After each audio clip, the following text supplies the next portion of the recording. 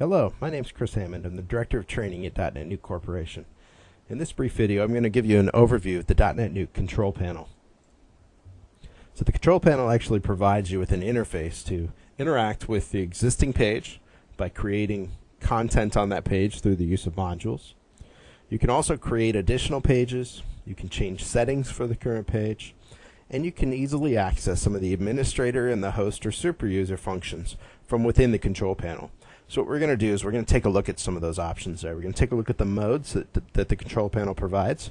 Take a look at those common tasks available to us when we first open the control panel. We can see the tasks available on the current page, as well as the tasks and options available to admin and to host users. So the control panel in DotNetNuke is provided typically at the top of the page when you log into a DotNetNuke website when you have edit permissions. Now I'm currently logged in as a host or a super user account just to demonstrate the full features of the control panel. But if you were logged in with a different account that had different permissions, you would see a few less options here within the control panel. Like I said, the control panel will typically display at the top of a page, though that can be customized through the use of your skin. And what the control panel is going to provide out of the box is a way to come in and change your mode. Now when you log in out of the box, the mode will immediately put you into the edit mode. So if you have the edit permissions, you'll be in edit mode and have the ability then to see the actions menus on the page, along with any containers and module titles for every module on the page. Now within the modes, you can change between view, edit, or layout mode fairly easily just by clicking on the radio buttons in the mode option. Now when you switch into view mode, you'll see the page itself actually changes. The actions menus and the module titles for some of the modules on the page go away. So we're no longer in edit mode. We can't interact with the modules themselves, but we're previewing the way the website looks to a user who doesn't have edit permissions.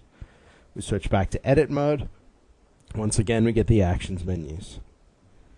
Now, switching into the layout mode actually changes things quite a bit. Layout mode displays a wireframe type approach to the panes that are available within the current skin.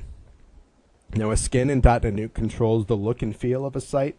It also controls the layout by placing panes within the skin. The panes control where you can place modules.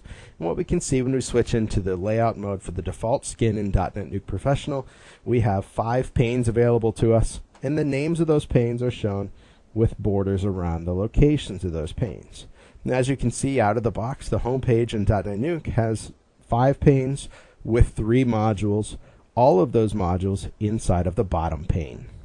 So the layout mode allows you to kind of see what's available to you and where you can start to place things. From the layout mode, we can use the drag and drop functionality within modules by clicking on a module and dragging it around into different panes. We can also use the actions menus for those modules to move the modules into different panes as well. So from layout mode, I'm going to switch back to the edit mode. And our content once again shows up. The wireframes for the panes go away, but we can see the page again. Now, other parts of the control panel, there's a common tasks tab, there's a current page tab, there's an admin tab, and a host tab. There's also an admin link and a host link up above the tabbed interface.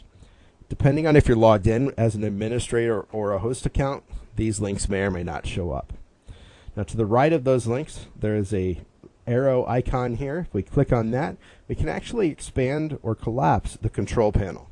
We can hide it on the page. Typically, I would leave it exposed all the time when I'm logged in and I have edit rights on a page. Now from the Common Tasks tab, we can get to a number of different features. We can edit the settings for the current page. We can click on the new icon here to create a new page. Within the Insert Page section of the Common Tasks tab, we can actually create a new page very quickly by giving it a name, choosing a template, and choosing where in the navigation it's going to go, and then clicking on the Add Page link. Now that creates a very basic page with minimum settings provided. Permissions for that page are not defined. You would then need to edit the settings for the page in order to control the permissions. We talk more about permissions in the permissions grid in a previous video you can find within the DotNetNuke video library. Now to the right of the Insert Page section is the Insert Module section. In a future video, we'll go into more details here, But what we can do within this Insert Module section is we can choose a module and then place that module onto the page for maintaining content on that page. Now in the Current Page tab, this allows us to get to some more specific settings about the existing page. Once again, we have an edit link that takes us to the Edit Page Settings. We have a copy option, an import and export, and a delete option. So these are features for the current page. Now, we can't currently delete this home page because it's configured as the home page for our .NET website. From there, we can also come in and change the name of our page. We can move the page within our navigation, and we can apply a different skin to the page. We can choose to include the page in the menu or not, and to also mark it as disabled or not. If this page has any child pages underneath it, we can copy permissions from this page down to all children. We can also copy the design or the skin that's being applied to this page down to all children as well. Now, if we're logged in with admin or host access, we'll also have access to the admin tab. This provides us a list of links that the administrator can access. And those links are very similar to the links or the options found underneath the admin menu in the navigation. So it's just a shortcut to get to some of those features that the admin menu provides. Same thing goes for the host tab. If you go to the host tab, you'll find that we have a list of pages also found underneath the host tab here in the navigation.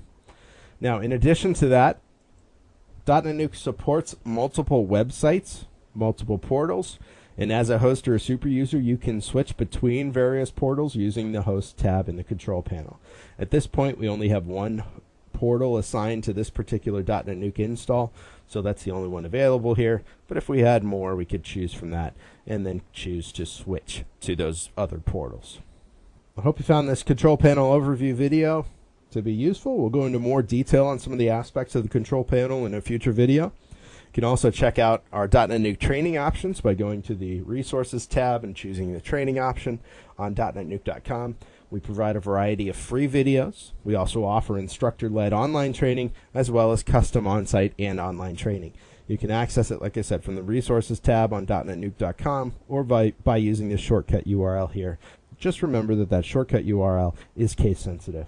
Once again, this is Chris Hammond from .NET Nuke Corporation. Thanks for watching the video.